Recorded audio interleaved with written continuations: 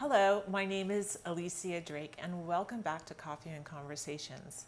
Our goal is to create transparency in the world of real estate and to expose the hidden nuances that are typically only privy for agents and brokers. However, today, since we are just right around the corner from Thanksgiving, I thought I would do a totally different show. So I've invited my friend, Jeffrey Saad, to come onto the show. He is a world-class chef, restaurateur, and one of the founding agents for Compass in Beverly Hills.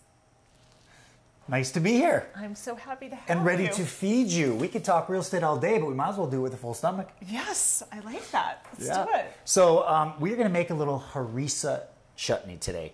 And it's a cranberry sauce, right? Everyone knows that traditional cranberry sauce mom used to make, right? But this is a little bit of a twist, as you're going to see. So we've got about a cup of water here simmering. I'm going to pour in a couple cups of cranberries. And remember, a recipe is like anything else in life. It's a starting point, but then you kind of massage it to meet your needs, right? So to meet my needs, I said, well, you know, I love mom and I love cranberry sauce, but I want to spice up the holidays a little bit. So this is a harissa cranberry sauce. Harissa is like one of my favorites. I think it's in a tube because I want to brush my teeth with it. I mean, it is so amazing. It's a classic North African paste of cumin, coriander, and caraway seed. Caraway is, you know, that rye bread spice, at least that I grew up with, that I loved. And bird's eye chilies, so it's very spicy. Sometimes they put a little tomato in it. So the recipe, I typically say, oh, put about a tablespoon. But for me, I'm going to put more than that because I like the heat.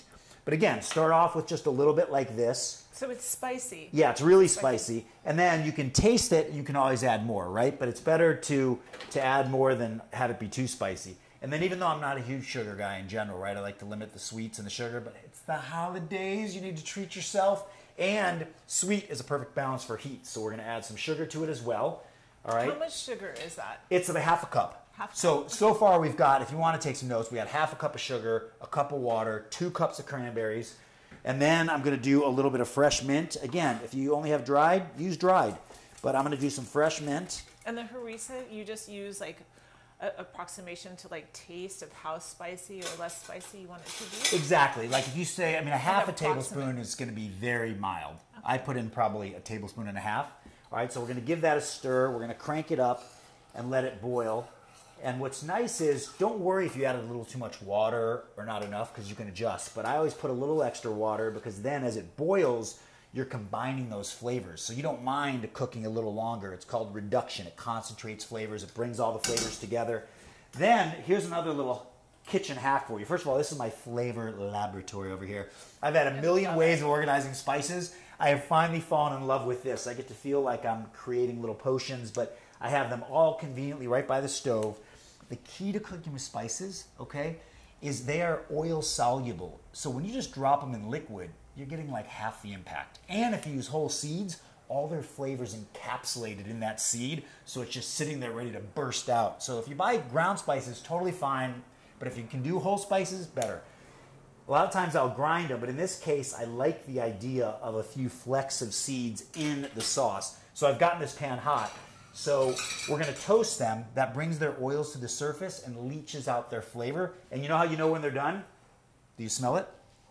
Oh, that's delicious. As soon as you smell it, they're toasted, wow, you're done. Then we're going to throw those in. That little hack will be the difference to having this thing be perfumed versus like, what's in there? I don't know, I'm not sure. You know, it takes it up a whole other notch. All right, so as this is simmering away and coming together, we'll decide what we want to do with it. Oh, salt. Remember, salt is so important. My aunt's like, I never cook with salt. I'm like, that's why your food never tastes good. You have to have salt. But, you know, I say salt's like makeup, right? If I have the perfect amount of makeup on right now, you don't notice it. I just look better, right? But if you can go, wow, you've got this and this, then I probably put too much. Salt's the same thing. You want just enough to where it's going to make the harissa and the cranberries play nicely together. It's going to bring all their flavors together. Again, a taste and adjust. I always say by the time you're serving your guests, you're full because you've been tasting the whole way through. That's how you learn how much of things to use. That's how you untether yourself from the recipe by, you know, tasting and playing around. So we'll add that much salt to start, and then you and I will taste it in a few minutes and see if we want to adjust it. But this is going to simmer down, and now you've got a couple options. You can simmer it just briefly and have a sauce. You could put it in the blender or in your little bullet and have a sauce. Or you could reduce it down more and let it be a little bit chunky. That's why I call it like a chutney. So it's really what you're in the mood for, what you want to do with it, and it's totally your call. And this is killer too, because like we all know the best part of the holidays, Thanksgiving, is leftovers, right? So this is your killer turkey brioche sandwich. It smells amazing right now. It is so fragrant. Right, that is the cloud that we like to live in. That's my kind of weather. Delicious. Yeah, so you're getting, and again, it's like you got to kind of mind taste through it, right? I'm saying, okay, there's sugar, sweet, so I need heat. But if I've got sweet heat and the acidity of the cranberries, I need something to kind of brighten it up, like a piece of lemon on an iced tea. We're going to add that mint, and that's going to balance that heat. Amazing. Is this a recipe you created yourself, or how was it inspired? How did you come to this? Yeah, great question. It's like everything to me, most things start with like something that means something to you, right? You grow up and you've had cranberry sauce, for a million years, right? But it was always like, okay, I love it more because it makes me, I always say food's an excuse to have everyone at the table that you love. Yes, you want the food to be great, but it's about being together, right? So there's always a memory attached to a flavor. But then I always say, all right, how do I amp this up? How do I make it mine? How do I make it fit this moment, this holiday, this meal that I'm doing? So I love heat and I love spices. There's a difference between spicy and spices, right? Spicy is chilies, capsaicin, but spices are cumin, coriander, all these great flavors that just really light up your mouth. So I said, how do I take a traditional sauce and make it interesting, make it a little spicy, make it a little fun? And that's how it evolved. And then I just started playing around. And at my Mexican restaurant in San Francisco, I used to do a green chili chutney on seared scallop tacos. And that was this great sweet heat. And so then I thought, well, that was a hit, and that was kind of fun. So let's make that Thanksgiving-y with some cranberries, and there you go. Wow. That's what I love about cooking is, it's not a very expensive way to play and learn and grow and love, because it's just food. And even when it doesn't go quite right, it's still edible. It's creative. Since we both are very in love with cooking and we're both real estate agents, yes, they're kind of like distant cousins. They kind of relate to each other. The way you cook, the way you see, that's a true food person. She gets it. It's really true, right? It's true, right? I always say a great meal and a great escrow are really kind of the same thing, right? Mm-hmm. What makes a great meal is just like what makes a great escrow. You have to think ahead, right? By the time you come to my house for dinner and sit down, I've already mentally cooked the whole meal. I've mind tasted the flavors, so I've come up with the menu by tasting it in my head, like I was talking about that sauce. But then also, I've gone through every step, right? Like I've already, in my head with my cappuccino in the morning, I've already gone, all right, I'm going to have the risotto out. Oh, so I need my stock. I'm going to need the stock by the stove. Oh, but the stock has to be simmering, so it's ready for the risotto. I walk myself through every step mentally. So when people are here and we got a glass of wine, an apron, and there's a million people, they're like, why are you so relaxed? I'm like, because I've done it in my head 50 times before tonight. Real estate's the same way, right? What are the ingredients? Who are the players, right? What kind of age am I working with? What kind of buyers do I have? These buyers, just like a spice, don't seem very trusting, right? So I got to be ahead of the game. I got to make sure we have that 9A report ordered early. I got to make sure those disclosures are clean and thorough, because I know this is the kind of buyer that the second they smell something burnt, they're going to not trust anybody or anything. So, right? So I'm thinking through the transaction from the beginning to the end. By the time you and I say, congratulations, your offer accepted, I've already thought about all the players, all the steps, my checklist of items, but just like a recipe, I'm going to adjust, right? Because when's the last time you had an escrow go the way you thought it was going to go? Almost never. Never. There's always a surprise. Yeah. There's always something new. Yeah. And a great realtor is like a great chef. You're light on your feet. You adapt. You have I call it mind tasting, right? I've got this database of flavors in my head. Same with real estate. We both have this database of like people, profiles, reactions. Like I know this is a person who, like I said, is either not trusting, or this is a person who's joyful but has a sense of urgency. This is a checklist person, so I'm going to make sure we do things in a checklist manner, right? You're adjusting. The end recipe is delicious. The process was just different. Wow, you are the boss. You are the boss. Well, as you were saying earlier, I love when you said that. The kitchen is, everyone knows it, the heart of the home. And as we know in real estate, right? It is the heart of the home. It's where everyone congregates around it. It is the central place for all good things to happen. We have joy. We have all of these experiences. All of our senses are tantalized in the kitchen. And it's one of the things next to location that really dictates the value of a property. Yeah. It really does. And it's really funny, too, because we even say, like, the irony is 60% of people may never use the kitchen other than to set down a takeout bag. But that's okay. It still has to look great, feel great. It's the place you come in after a long day, set down your keys, and pour your glass of wine. It's the place you have that hard conversation with the daughter you love or the son you love or the wife. You know, and it's the place where you nourish yourself and your soul. It really is the epicenter, you know. So to me, as a young kid, that's why I was like, you know, this eating thing isn't optional. So I'm going to make it the best journey possible because, you know, it's got to happen. So let's make it happen at a really high fun level. All right, so check this out. You can kind of see what's happening here, right? It's starting to foam up. Ugh. The cranberries are surrendering. They're just collapsing into the sauce. You see that? But see, now that's kind of saucy, right? We could finish right here and it'd be a chunky, interesting sauce. Like a chutney? Yeah. It's a chutney right now. Exactly. And when this cools, I'm glad you said chutney. Yeah. It's a little condensed, right? Exactly like a gelatin, right? Yep. Yeah. See, it's good that you know that because of the sugar. Hot, it looks like it's a little thin. The second it cools, it's going to thicken up. So you want to stop it a little before you think it's ready.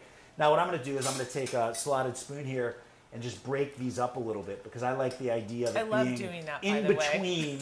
Yeah, right? When I'm making cranberry sauce, that's kind of one of the fun parts. Not a blender. I like actually like popping them in there. Perfectly said. Like popping paper. Exactly. So let's go ahead. I already like the look of this. Check that out. Right? I think we're there. Oh. Look at that. You got nice chunks, but you also have it still a little saucy. And just like I said, let's taste, right? Because the key is, all right, so blow on this. I'm going to blow on this really good because I do not want to have your lips be swollen for the holidays. You'll be like, oh yeah, Josh's a great guy. Oh my. Too spicy for you? No, that's delicious. It has just like, it finishes with a little bit of like, Perfectly said. It creeps up. You're like, this isn't so bad. Whoa, yeah, hey. It's like, hey, yes. But then the mint comes in like a little culinary firefighter and just cools your tongue down, right? Yes. And then like, all right, reset. Let's do this again. Yeah, it kind of unfolds. Look at her go. Unfolds is the exact word. Yeah, that's exactly what it does. In your palate. That makes me so happy that you said that because that's the sign to me of a great sauce or a great meal. I always say it's the truffle fry theory, right? By the fifth truffle fry, you're like truffled out. It's like enough. You know, to me, a great meal is when you just keep wanting a little bit more. And when the meal's over, you're like, God, I'd love to have one more bite. Like, that's the sign of a great meal.